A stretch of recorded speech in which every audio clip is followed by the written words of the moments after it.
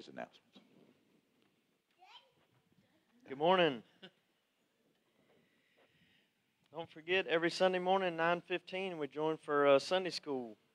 We'd love to have you with us. Our annual Passover dinner is set for April 22nd. That's going to be at 6:30. Cost is $10 for adults and $5 for kids. You can sign up at the information table. Have your money in by next Sunday, April 14th. Also, everyone's invited to the Faith Night at the Cannonballers. That's going to be Friday, May 10th. Cost is $12. Sign up and get your money to Teresa or Pastor Mark by April 21st. And the local board's monthly meeting is going to be scheduled for next Sunday after AM worship. Elections are also scheduled for April 21st, and a ballot is posted on the bulletin board. We have 3 tithing opportunities for you. The boxes at the doors, you could mail those in. And we also have the Givelify app.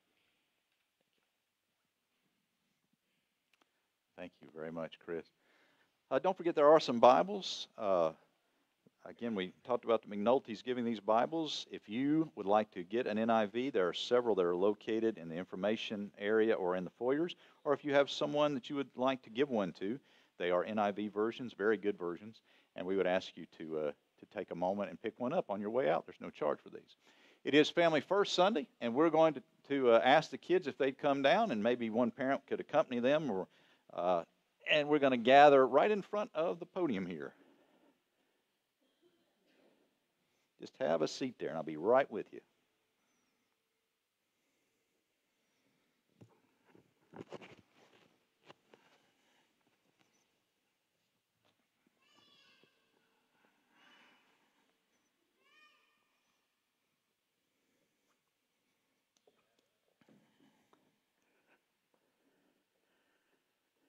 What a good-looking crowd today. Hey, wonderful. I am so excited because I am getting ready to play my first game with the Atlanta Braves. Do you believe that? Huh? This crowd doesn't sound like they believe it. Do you believe it? Yeah. No, you don't really, do you? Do I look like a ball player? Yeah, why do I look like a ball player? I have a ball. That's true. You have a jersey, you have a hat, you have a ball. Yeah. Do you believe that I could play baseball with the pros? You don't know what to say, huh? Sid is pretty smart. What did you say? You say no. Mommy's shaking her head. Yeah. I know who Mommy is. Yeah. It's right. She's right. I can't play well enough, but I do look the part, don't I? I got my hat, like Grant said. I got my hat on. I got my jersey, my uniform, got the ball, and my gloves actually at my house. But I look the part because I have these on. But I'm not really a ball player. No matter how much I look like a pro ball player, I'm not good enough to be a professional ball player. And I want to talk to you a little bit about something that Jesus said. We all know who Jesus was, right? God's Son. And He said something about the way we look on the outside and the way we look on the inside. See, I could wear a uniform and look like a baseball player, but that doesn't mean that inside I have the ability. And what was going on was people were looking like they were Christians. People were looking like they were following God. And when I say Christians, back then they were looking like faithful Jews, but all of us, we try to look nice when we come to church. We try to behave and we try to do our best. But, you know, sometimes even when we grow up, we might look the part of being a Christian, but inside, that's what it's really all about, isn't it? I mean, it's about our hearts being right with God. It's not about what we look like on the outside. It's about what happens on the inside. And Jesus said, man looks on the outside, so sometimes man can be fooled. But God looks at what's on the inside of us. So what's on your inside today? Are you truly living for Jesus on the inside as much as you look like you're living for Him on the outside? How about you guys? That's the challenge. So I want you to do something for me, okay? This is time we pray together, and I want you to do me a favor because I need it today. I'm going to sit right here.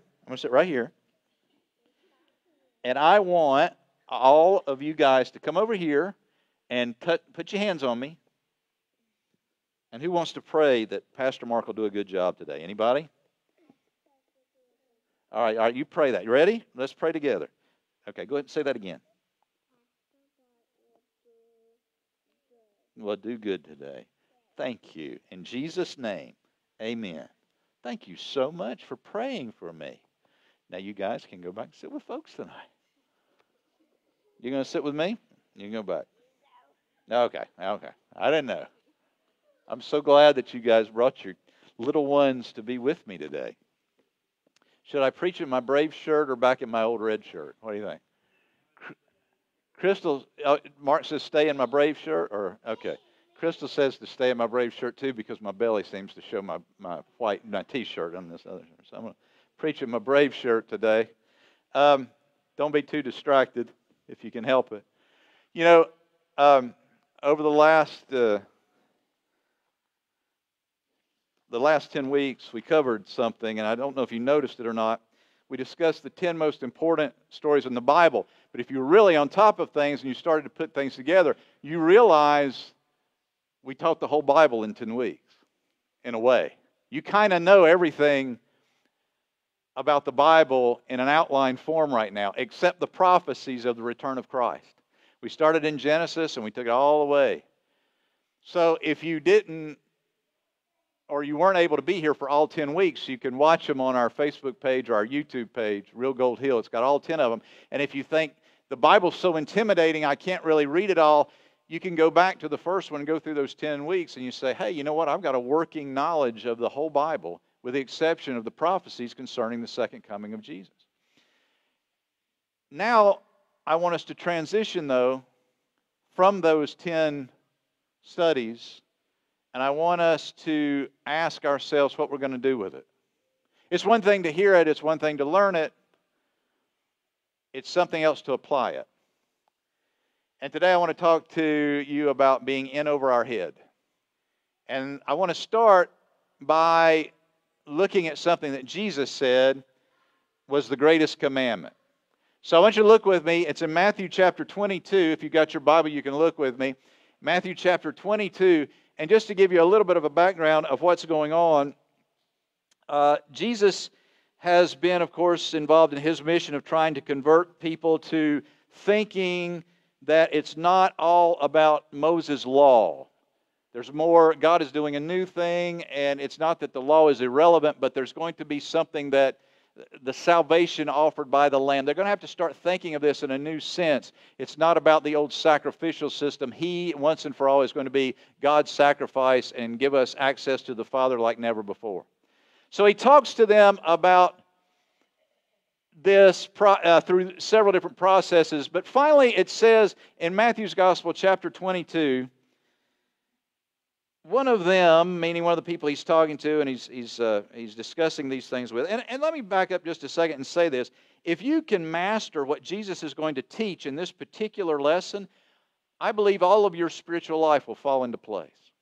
I believe that truly most of us struggle with what Jesus is going to talk about today. But if we can start to just understand it, comprehend it, not really master it all at once, but to start to grow in our knowledge of it, then the rest of your spiritual life is going to all fall into place. Let's look at it. It says, one of them, an expert in the law, tested Jesus with this question. Teacher, which is the greatest commandment in the law? Now, Jesus was looked at as a rabbi, so to speak. He brought Jewish teaching. He was well versed, of course, in the Bible because he wrote it. And he is asked this question by someone who also is very familiar with God's law. And Jesus is understanding that this man is really, from the Jewish standpoint, referring to God's law that's found in the book of Deuteronomy. Because whenever the Jews would talk about the law of Moses, that's the primary book they're talking about, the fifth book of the Bible. If you read your Bible, you start Genesis, Exodus, Leviticus, Numbers, and then Deuteronomy, you realize Deuteronomy sort of summarizes and covers the first four books and kind of lays out the commandments and what's to be done. So when this Jew says, this Jewish teacher of the law says, what is the most important commandment? Jesus does something fantastic. He comes right out and he says, in Matthew 22, 35 through 38, he answers the guy by saying, love the Lord your God with all your heart and with all your soul and with all your mind. This is the first and greatest commandment. And what Jesus is doing is he's actually taking the book of Deuteronomy, chapter 6, verses 4 and 5, and he's quoting it almost verbatim. Moses actually told the children of Israel this very thing, so he's answering this teacher of the law with the law almost verbatim so that the teacher will understand, hey, this guy does know what he's talking about. Because if you look in Deuteronomy 6, verse 4 through 5, it says, hear, O Israel, the Lord our God, the Lord is one. Sometimes some translations will say the Lord alone. Love the Lord your God with all your heart and with all your soul and with all your strength. Some translations use the word might. So Jesus comes back to this teacher of the law, and they would call it the law of Moses, with exactly what Moses said was an important commandment. And Jesus says basically, if you can understand this, he goes on to talk about loving neighbors as ourselves. And he says, if you can understand these things, then all of the prophets hang on them. Basically, if you can master what I'm telling you, your spiritual life's going to fall in place. This particular passage became known as the Shema. And our Sunday school class, our small group class, has been discussing the Shema for several weeks. And those two verses about loving your neighbor, really those particular verses that I just quoted that Jesus said, verse 4 and 5, are what is known as the Shema alone. And in Hebrew, it looks like this. I've got it written up there. Shema Israel. And I'll tell you what, let's all just read it together. Right? My class can read it. You ready, class? You going to say it with me? You ready? Shema Israel, Adonai Eloheinu, Adonai Echad, Ve'ahavta et Adonai Eloheka, Bechol Levavka, Uvechol Nafsheka, Uvechol Meodeka. And that's Hebrew. Now let's go back to English so you know what I'm talking about. So we look at it. The children are really getting a lesson today, being in the congregation. This is what it is. And we look at that. This is what Jesus said was the most important commandment.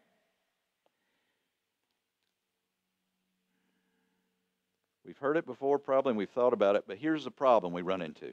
It's a trap. When I used to read this passage and read this commandment that Jesus presented, I would always think, how can I do that? How can I do it? And I would start to narrow my thinking into what Jesus meant was to do the religious things that I'm already doing better. I would read that and I would think, Jesus is saying the things you already do that are religious, do them better with all your heart. And that's really not what he's talking about. It's much more than that. And here's the thing. When I would do that and fail, as we all do when we're trying to do them better, it seems like we forget this verse. And then we see it again and say, oh man, I meant to do that better and I failed at doing that. But if I failed and caught myself failing, you would get discouraged. And you'd think, well, maybe I really don't understand that. Or maybe what Jesus is asking of me is just too hard. I don't seem to be able to do it better. I seem to continually fail at it. And Jesus says it's the most important. I want to give you good news today. It's much simpler to keep it than you've probably thought it is. It's springtime. And I know, if you're like me, your thoughts are already turning to the coast, right? Yeah, today didn't feel like beach weather, though. Some of you liked it. But I thought, man, it got cold overnight and last night. But some of us are already thinking about when can we finally go to the coast. I want to just take you there for a minute, all of us going together to the coast. And any time that you go to the beach, you realize there are really three types of people. And the reason I use this illustration is because they sort of amplify that there's three groups of churchgoers. They're the same. All right? So I want you to understand, when I talk about people at the beach, They usually are in groups of threes, and they're usually very representative of the three church people groups. I call them, as you can see listed here, the shoreline skeptics, the waist-deep saints, and the submerged disciples. Now, I want us to examine each one of these groups, and I want you to be honest with yourself and ask yourself today which group you actually are in, because I'll guarantee you're in one of these three groups. All right, first of all, we'll begin on the shore. Actually, everyone begins on the shore. Let me tell you a secret. The church exists for people who are on the shore. All right?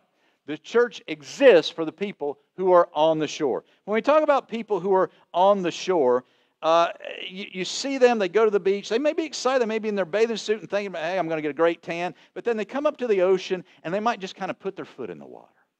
And you know why? They feel in control. They like that feeling of control. They can go out a little, but if the wave coming at them is just a little bit too big for their liking, what can they do? They can step back, right? Some of you are nodding. Some of you say, yeah, that's me. That's the way it is. I like to, we get out there and we start to, when we're little, we stand in the shore and we have our feet in the sand, and it's the ocean starts to sweep that out and your feet just go a little bit deeper and a little bit deeper, and you think that's real cute, but then you start noticing that the water's getting higher and higher and higher. I had some ants that wouldn't go any further than their ankle into the water. That's just too much because they had to maintain control. And when we look at things from a spiritual standpoint, sometimes we're the same way. We find Jesus, we get introduced to Jesus, we have a friend that loves Jesus and tries to encourage us to grow in our spiritual walk, and we get to the tip of the shoreline of spiritual life, and we start to put our foot in the water and we like it. We say, yeah, I like this Jesus. I like the promise of eternal life. I like the promise of blessing. I like the fact that God loves me, that Jesus died for me. I like all of that. But then we kind of think about how far into it we want to go. Because then that preacher says something about something Jesus said of denying self. Something Jesus said about picking up my cross and following Him. And we say, you know what? If I do that, then I'm going to be getting really deep into this. I think that Sunday morning thing for about an hour, and that's good enough for me. But opening my Bible at a regular schedule, getting into a prayer devotional life, getting involved, serving on the board, teaching, coming to Sunday school. I just don't know that I tell you what, I'll get this deep. But that's about it. Because if it's inconvenient, if there's something I want to do with my life that doesn't line up with God's will or God's design for mankind, I can always step back. I don't want to really give up control. And I noticed something about people on the shore, because like I said, we've all started on the shore. In our spiritual walk, we all started on the shore. And whenever we go to the beach, we all start on the shore. And I noticed something. We'll look way out in the deep water, and we'll see some people out there in the deep water. You see their heads kind of bobbing up, and they might have a snorkel on or something. You see out there, and you laugh at them. You think, look at how far out those idiots are out there. I can't believe that the lifeguard doesn't do something to try to get them a little closer. That just, oh my goodness, I would never do that. And we feel, can you believe those nuts out there? Look at I can't believe the risk that they're taking. And so we stand on the shore and we laugh. And spiritually, we do the same thing. There are times when we are conditioned in our spiritual walk to maintain our lives, and we look at people who say, I'm following Jesus with everything I've got. I'm giving Him everything. I'm going all in over my head. And the people on the shore laugh at them. They think they're foolish. They think they're a little bit, right? What kind of fanatic are these people? In over their head like that. Any common sense person would want to maintain control of their life.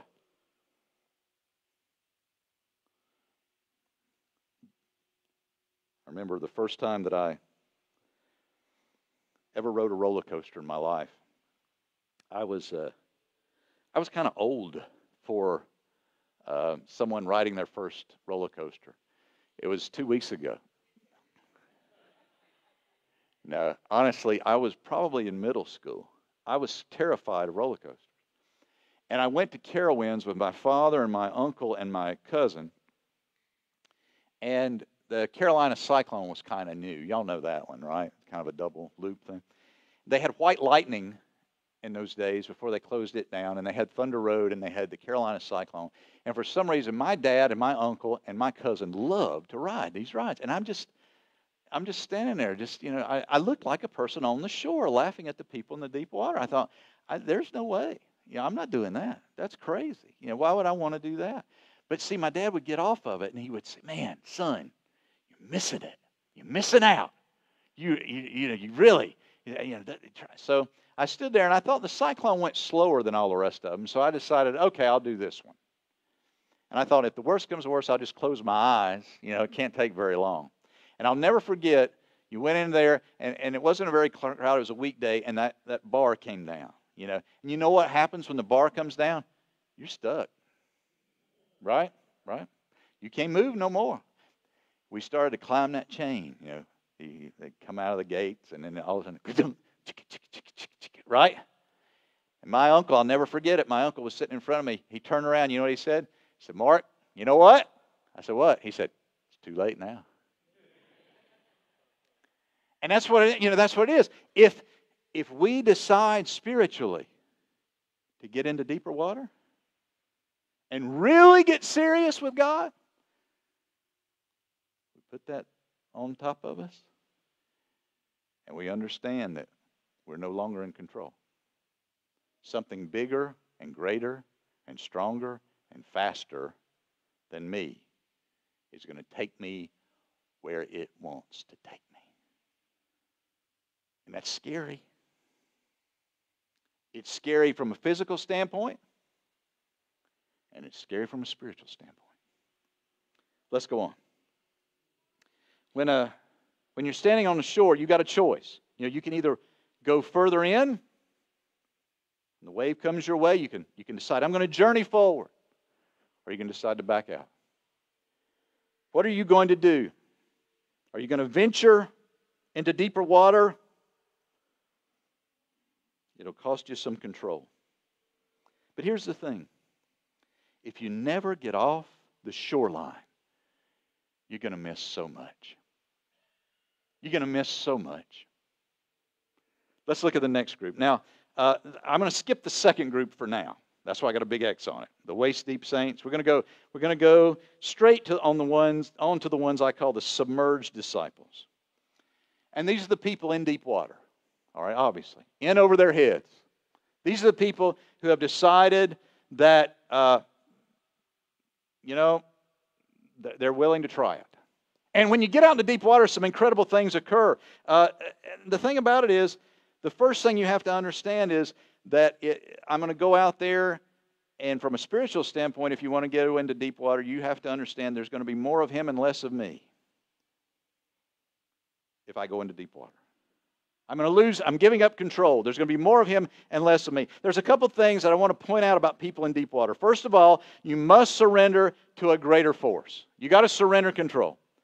You're no longer going to have complete control. Sure, you use common sense sometimes. I'm not saying that, cults get started sometimes when people go out in a real deep water and they really aren't grounded as to what they believe. So you have to have some common sense about you. And the best way to do that is to be grounded in the Word of God, to understand, to spend some time in prayer. But let God lead you. Let God take you in some force and some power and some strength of His own.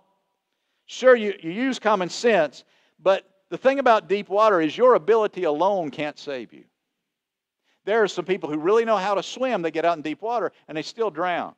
Because I'm going to tell you something, when you get out in deep water, this is one reason my aunt would never get out in deep water. She would say, there's no sides. There's no sides to hang on to when you get out in the deep water. And that's true. I mean, if you decide to commit your life to God, you have to realize that you're leaving the shore, you're submitting to something with a greater force and a greater power, and your control, gone. Gone. The next thing I want you to notice is you see potential, though. When you were on shore, you wondered, even if you laughed at them out in the deep water, you probably wondered what it might be like out there. You saw them and you might have envied their boldness and their bravery. Now, if you get out into deep water, you start experiencing things people on the shore have not. And I remember from the physical realm, Crystal and I, we went snorkeling on our honeymoon. And I remember there were a lot of people that went snorkeling, but they wouldn't go out very deep. And we went out into some of the deeper water with our snorkels on, and there were bigger fish out there. And that's the thing, when you decide, I want to go in deep with Christ, I want to go in deep with the Lord, I want to go in over my head, you start to experience some things that the people who are on shore that might be curious don't experience. You start to see some of the beauty because you start to understand and comprehend more of what God has done. You start to understand your life a little bit better. You start to understand why there is misery in some people's lives and why there is joy in others, and how people are getting through difficult times in their lives because they have decided that what they see out there is worth the struggle because they're trusting in God to carry them into realms that were before unseen by them. See, that's the thing about the spiritual life. There are people that will say, how can you have such faith? It's not what is seen always that proves to me there's a God out there, but what is unseen. There are times when God does things that the average person doesn't give credit to God. We try to, everything's scientific. Why does A plus B equal C? We try to take everything and form it into an equation when sometimes God is leaping over the equation and He's performing the miraculous, but you and I miss it. Why? Because we're still shoreline people. We're still the people that don't want to get out too far. God is performing miracles. He's doing incredible things, but we're missing it. Why? Because we're so practical. When we get enveloped by God's strength and His power, we might see miraculous things that other people do not see, unseen marvels of the living God.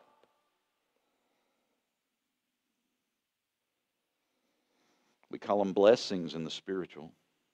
We call them reserved miracles for those who are trusting Him. We see the incredulous, and we know who to give Him glory, or we know who to give glory to. We become deeply trusting and committed. You know what happens too when you get in over your head? You start to look back at those who are still on the shoreline and you want to beckon them. You want to pull them forward. You want to get them in the water with you. Sometimes that's the way I feel. I look back on the shore and like I said, everyone starts on the shore, and sometimes I think, yes, but if you just knew what would, I sound like Jesus, if you just knew what would give you peace. If you just know, what the joy that can be experienced by having a personal relationship with Christ. Come in. Get into the deep water. You will never regret it. I got to tell you something. I got into the deep water over 30 years ago, and I've not regretted it. There have been times, there have been struggles, there have been times in my life when I thought, I don't know what you're going to do, but I trust you because you know it all. You're more powerful than me. And if there's anyone that I want fighting this battle for me, it's you. Because I can't do it alone. I don't have the strength. And that's the last thing that I want to talk to you about. People in deep water can move things. Have you ever noticed how you can't move something on the shore because it's too heavy, but you get it into deep water, what happens? You can push it. You can move it. See, I don't have the strength to do it by myself, but if I submit to your power, science says you can move twice your body weight in the deep water. Things that we tried to trust ourselves in being able to move on shore just were impossible. They are now able to work because they're subject to a power greater than us. We say, I can't fix my family. I can't fix my marriage. I don't know what to do. I've tried everything. And God says, come out to the deeper water. Trust me with it. Come out to the deeper water and hand it to me, and I'll help you move it. Think of Him as that great force, that great ocean that can take things and move them in ways you never thought could be moved. But it means you have to give up control. It means you have to get off the shore. But once you get out there and you see the beauty and the glory of what He can do, what He has done, you want to tell the people on shore, hey, you missed it, or you're missing it. That's how we felt on that honeymoon. We went out there, we saw these beautiful fish. We came back, we were on a cruise. We came back and we told the people on deck, How far did you go out? Well, we didn't go out very far. Well, you missed it. They wanted to kick us off the cruise.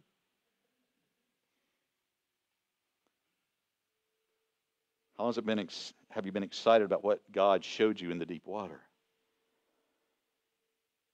Circumstances can change when we leave it in the hands of God and we stop trying to do it all ourselves. We have to ask ourselves if we're willing to take the risk to get out of the shallow and move ahead. As you can see, the parallel between deep water and the power of God. That's the ideal, the one that's in over their head. That's the ideal we should all be yearning for, seeking, and trying to get to. Think of what kind of a church we'd have if we were willing to abandon our control of our own lives and trust God more with our circumstances and situations, to rely on Him more than ever before and to see Him move instead of insisting on trying to control how spiritual we are. Revealing, instead of trying to control how much we reveal our need for Him and what He's done for us. Think of what God could do with a church like that. That's what the Shema is all about. I'm going to love Him with everything. In other words, I'm going to let go of myself doing it all, planning it all, trying it all, and I'm going to give into His strength in everything. That's what it's about. But before I summarize the comparison, lastly, we got to go back and visit the waist-deep saints. And this is the challenge for most of us. If we had to look at the church and break it down in thirds or in 3 different groups, I dare say most churches would have more of these than any other group. You may be in this group. I may be in this group sometimes. This is for those who've been in the church a long time, who would call ourselves Christian, but we have to confess that our relationship with God has become sort of stagnant and stationary. We started out with great intentions. We stood on the shore and we heard the call of the Holy Spirit. We were beckoned to come out into the deeper water, and we started heading out that way. Maybe we spent a little time in the deeper water, but we didn't really like that too much. So what we did was we didn't want to abandon all of our faith, but we decided to just sort of settle down and get comfortable where we were.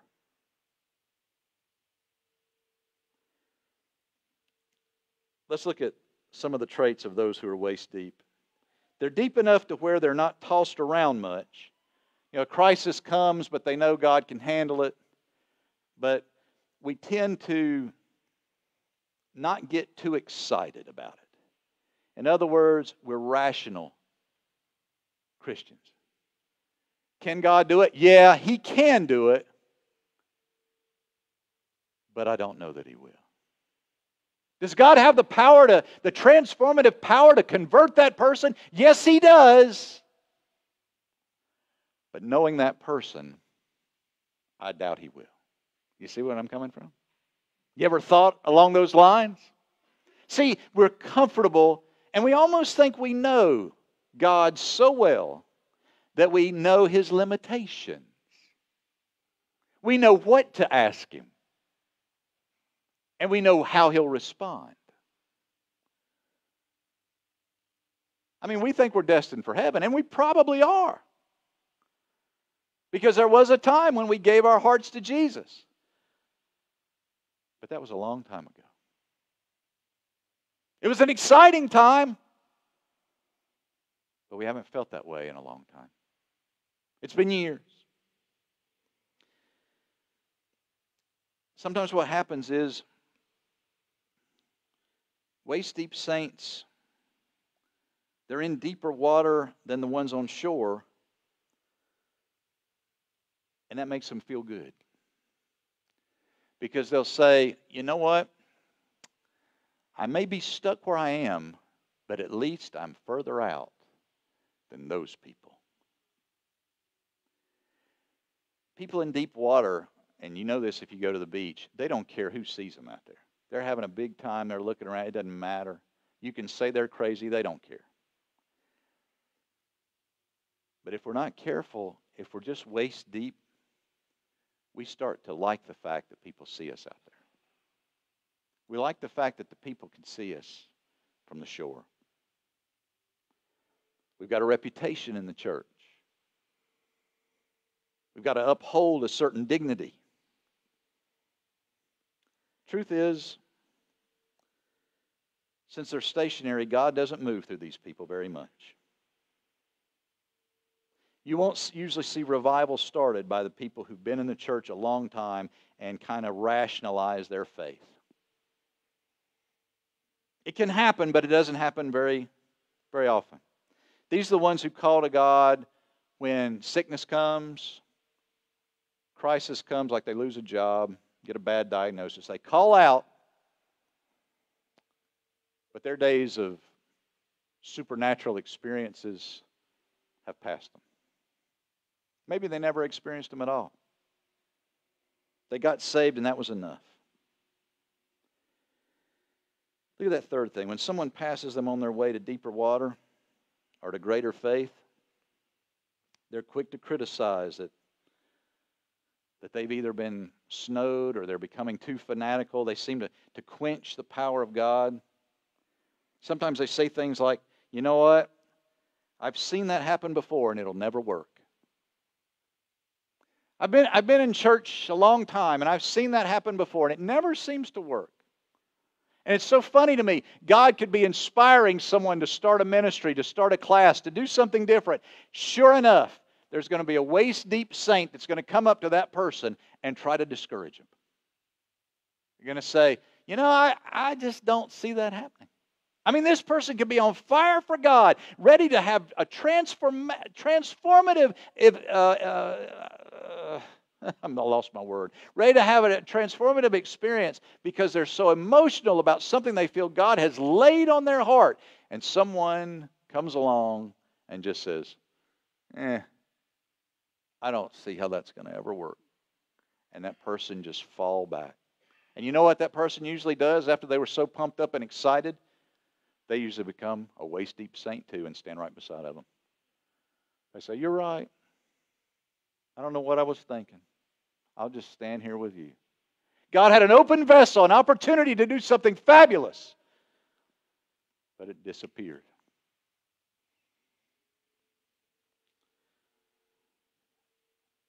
We can't always stand on what we've experienced in our past to determine what God will do in our future.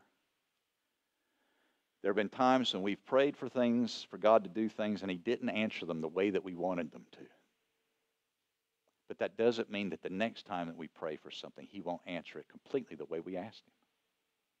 Because, see, God knows what's best for each situation. And that's part of losing that control and submitting to His power. Let's go on. Number 4. As I said before, the problem is they've got enough reputation. And their pride hinders them. They're sort of the Pharisees of the present day, and they never seem to get out of the way. They're too rooted to be swept out into deeper water, and they're not ever brought in to reassess things. Here's the thing. Every time I've met people like this that are waist deep spiritually, they're just one step away from getting into deep water. They're just one step away. But in order to do it, they might have to admit, like Fonzie, that they were wrong. You remember Happy Days? How Fonzie just couldn't say the word wrong? They'd say, you know, what do you have to say for yourself, Fonzie? I was wrong. You remember? Yeah, and see, that's what happens sometimes when we're waist deep in our faith. Sometimes we have to admit that our pride puffed us up. We were critical individuals. We didn't want to trust God, and we'd heard it all before. And then we see God do the miraculous, and we have to look at ourselves and say, we were wrong. I was wrong to discourage you. I was wrong not to sell out to Christ. I was wrong to believe that the Christian life was nothing more than Sunday from 10 o'clock to 11 o'clock at Gold Hill Wesleyan Church when there was nothing else going on.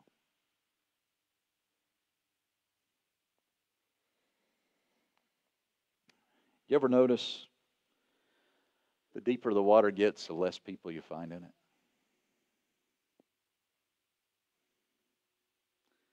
Where are you? If you looked at that picture right there, honestly, where would you be?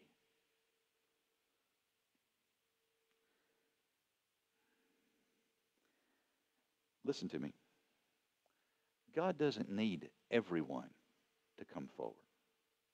He can do miraculous things with one person, two people, but He invites everyone to come deeper. You don't have to. He's going to do what He wants to do. This is proof of that. He found two willing teenagers, who were willing to go through the public humiliation of bringing His Son into the world. He can use one person. He can use two people. He changed the world with 12. But He beckons all of you to come into deep water with me. Trust me to take you somewhere you've never gone. So you'll see things you didn't even know existed.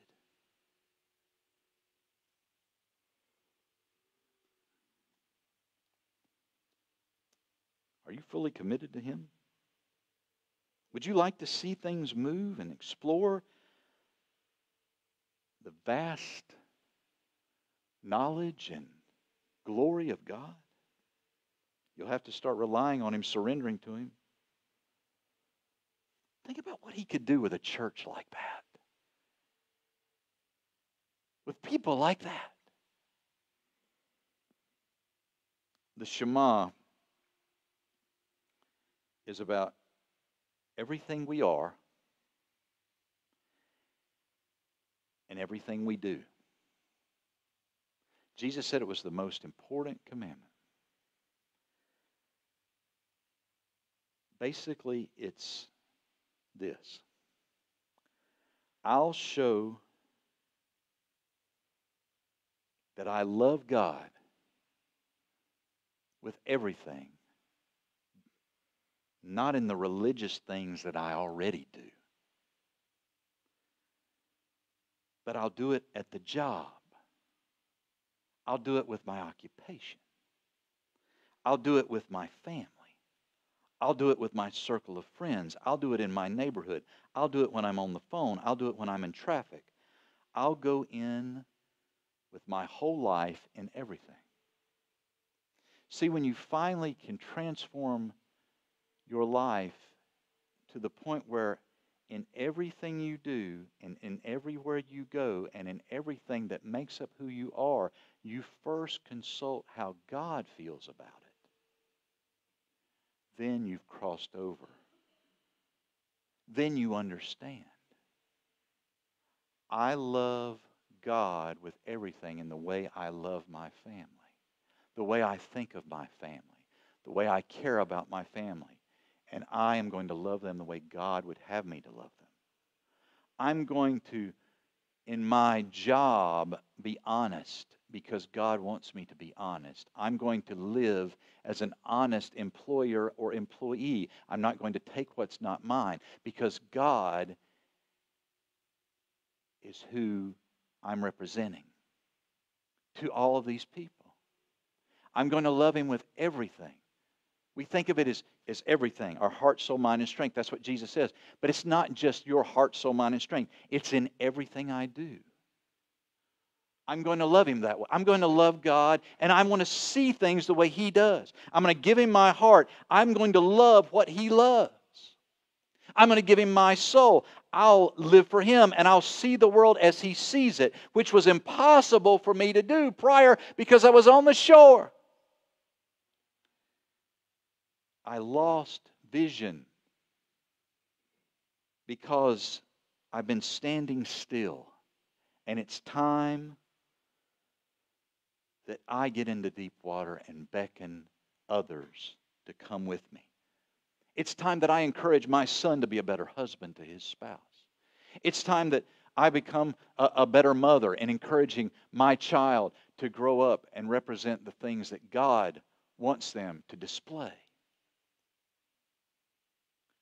It's time that I treat my coworker the way that God would have me to treat them. It's time that I treat my employer better. It's even time that I treat the waitress better. I love him with everything that I am and in everything that I do. Every single step I take for God.